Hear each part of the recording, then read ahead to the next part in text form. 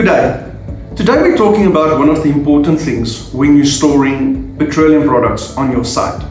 One of them is bund walls. Now, bund walls is a wall that has been built around your tanks and that is there and specified as per the South African National Standards, SANS, on how big, how thick and how wide it's supposed to be for each and every single tank.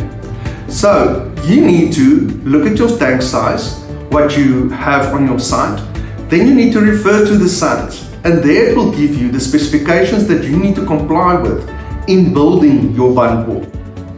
Bund walls are there to ensure that you do not contaminate the environment around it. So in the case of a leak, that it's contained.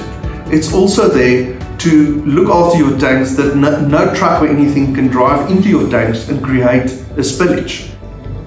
And then lastly, the reason why it comes with specific specifications is to ensure that your floor can carry the weight of the tank and the petroleum products.